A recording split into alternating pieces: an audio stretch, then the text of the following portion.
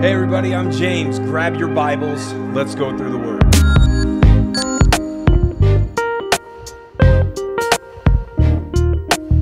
We're continuing on in Ephesians chapter 5 today and beginning in verse 8. Let's go to it. For you were once darkness, but now you are light in the world. Live as children of light, for the fruit of the light consists in all goodness, righteousness, and truth. And find out what pleases the Lord. Have nothing to do with the fruitless deeds of darkness, but rather expose them. It is shameful even to mention what the disobedient do in secret, but everything exposed by the light becomes visible, and everything that is illuminated becomes a light. This is why it is said, wake up, sleeper, rise from the dead, and Christ will shine on you.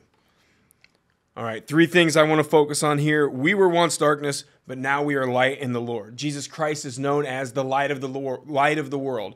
The light of the world has asked us to be light for the world and point it to Him.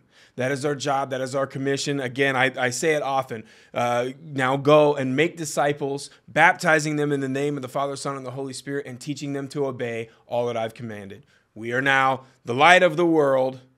We are the light for the world, made that by the light of the world to point it to Him.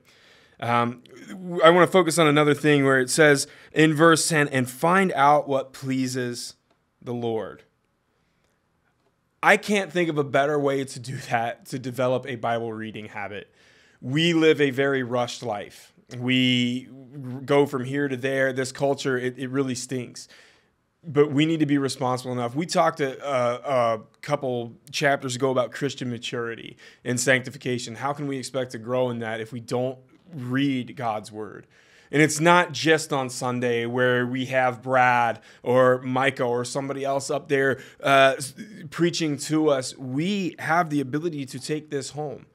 As Christians, as people that have died to self and taken on Christ, this should absolutely become something that we are doing daily. We should be reading the Word of God daily. In Psalm 19, it says, let the meditation of my heart be pleasing in your sight. This is how we do it. We read this and we pray. We have to have an intimate relationship with our Savior. How else would we know Him? How else can we find out what pleases Him if we're not interacting with Him? Reading your Bible is a way to do that. Just want to throw that out. We talk here, we see, have nothing to do with the fruitless deeds of darkness, but rather expose them.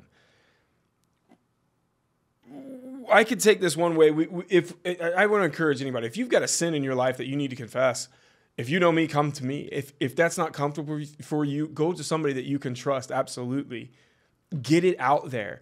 Confess it to the Lord if that's what you must do, but repent. And when I tell you to repent, to turn away from the things that you've been doing that you know are disobedient, I want to say that we are to have nothing to do with sin. And I know, yes, it's hard because we still sin as Christians, but we are to have nothing to do with sin. If people are living in unrepentant sin, it's one thing to feel guilty for doing things wrong. It's another to be turned over. We see in Romans chapter 1, claiming to be wise, they became fools, so God turned them over. God gave them up to the desires of their heart. They just don't care. You're in a dangerous place if you're there, but that guilt that you feel, that Holy Spirit conviction that you might have for something that you know is wrong, that's why we see the psalmist pray, keep your servant from willful sin. Let them not rule over me. And that's a prayer that we should pray. But with other people's sin as well.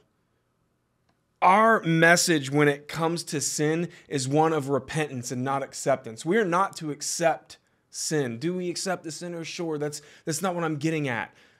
I'm pointing out that we are told by the Apostle Paul here to not have anything to do with the deeds of the darkness. We're called out. We are God's holy people. We are to be light for the world as commissioned by the light of the world. It's one thing to be accepting of people, but our message is one of repentance. Repent and be baptized for the forgiveness of your sins and the gift of the Holy Spirit. We cannot be accepting of sin. We must turn away from it, not turn away from people. I'm talking about the acts. It is okay to revile that which God said is sinful. The last part I want to look at here, and I think this is actually really cool. It says, wake up, sleeper, rise from the dead, and Christ will shine on you. These are beautiful words. But there's a chance that Paul might be quoting an early Christian hymn right there. He might be quoting popular song lyrics of his time right there.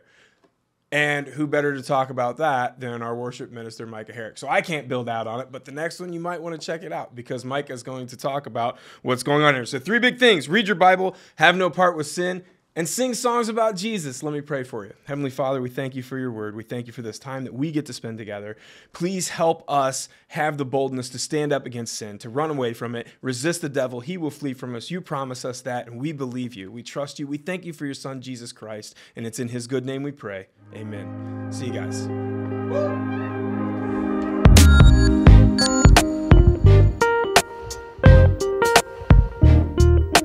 Remember to like, subscribe, and click that bell.